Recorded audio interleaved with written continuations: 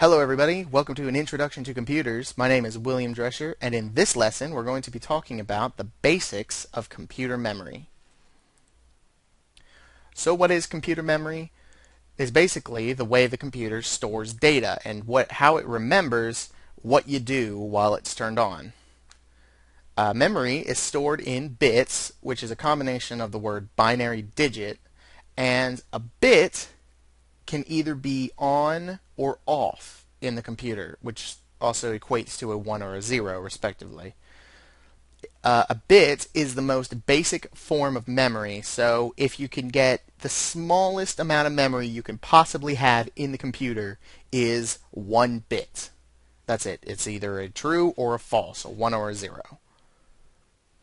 So how does the computer actually use this to keep track of information? Well, data in a computer is divided into cells. One cell is a pattern of 8 bits. So you get a pattern of ones and zeros that is 8 bits long, and that is one cell. A cell is also known as a byte. So 1 byte of data is worth 8 bits. So it's kind of like saying $1 is worth 25, or no, $1 is worth 4 quarters. So 1 byte is worth 8 bits. And bytes are then grouped into words. So 4 bytes all squished together is equal to 1 word. That's usually in most systems. You can sometimes get a system that can have 2 bytes is a word, or maybe 6 bytes is a word, but it's more common that 4 bytes is a word. So each word is assigned an address in memory. So each address, it's always ordered from the lowest to the highest, and it starts at 0. So if you wanted to store some data in there, let's go back to the water in the cups example. You have your glasses, essentially, then they are your words. So the glass, if you line them up on a table and you numbered all the glasses, you'd start with 0 and then count upwards. So your first glass is actually glass 0, and your second glass is glass number 1. So if you wanted to put 2 pints of water into a glass, that's quite a lot of water in one glass, you would put it in the first glass at 0, and you pour the water in, and then you put, say, 5 pints in glass number 1, and you pour that in. So basically, it's a way of keeping track of which glass has how much in it. It's just a labeling system, really. So there are 2 main types of memory. There's random access memory, or RAM, and read-only memory, or ROM. Random access memory essentially works like this. It's the main memory of the computer, so the computer will always look to it first to look for the data it needs. It's the short-term memory of the computer, so when you turn the computer off, it essentially just gets rid of it. So you need a different source to keep your data after you turn the computer off, which we'll get to in a moment. It stores data before it's saved to a file.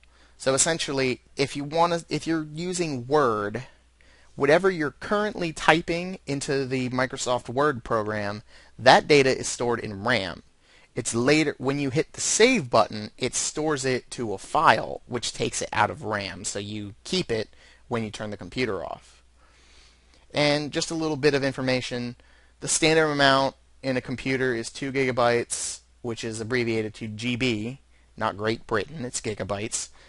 And nowadays, you usually will see probably 4, and sometimes 8 if you have like a production computer for making videos and things. You'll probably see 8 gigs in there. But some computers you'll see it upwards to 32 gigabytes, which is a lot of RAM. But it essentially lets you hold bigger files without saving them. And that can essentially make your computer faster as well. So read-only memory is the long-term memory of the computer. It's also the second storage choice for the computer. A few examples of read-only memory are CDs and DVDs. That if you put a CD in and you burn all your music to it, that's the term for putting data onto a CD, by the way, is burning.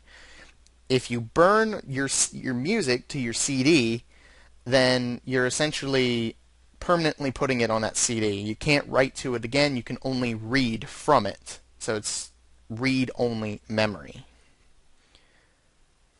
Now, there are these interesting things called hard disk drives in your computer. They're a form of long-term memory, but they can also be written to and read from multiple times. The only downside of this is it's a lot slower than RAM to write to a hard disk drive, so the computer prefers to use RAM instead of the hard drives to kind of flip-flop information in and out. So like if you're editing in Word and you had to write to the hard drive every time you pressed a key, it would take you hours just to write a sentence.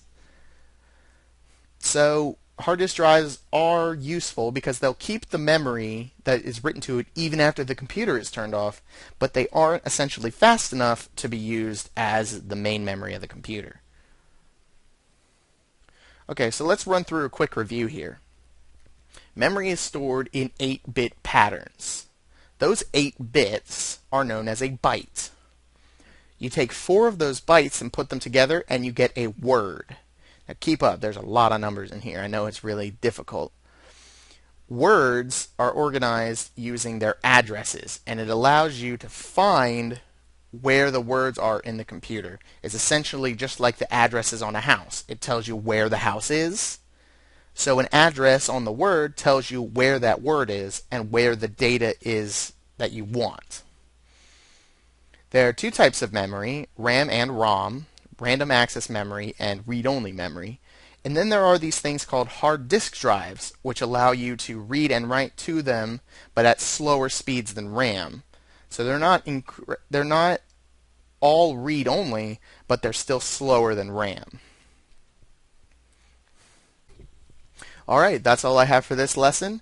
If you have any questions or suggestions, feel free to send me an email, wilkuacode@gmail.com. There will be a link in the description of this video if you're on YouTube. If not, it's on screen. Make sure you leave your name. I'll try, if it's a good enough question, I may even feature it in one of the videos. Also, make sure to subscribe to my channel. That way you'll know when the newest tutorial videos come out, and you'll be able to keep up with news going on with newer tutorials that will show up later. So that's all the time I have for today, and see you guys later. Bye.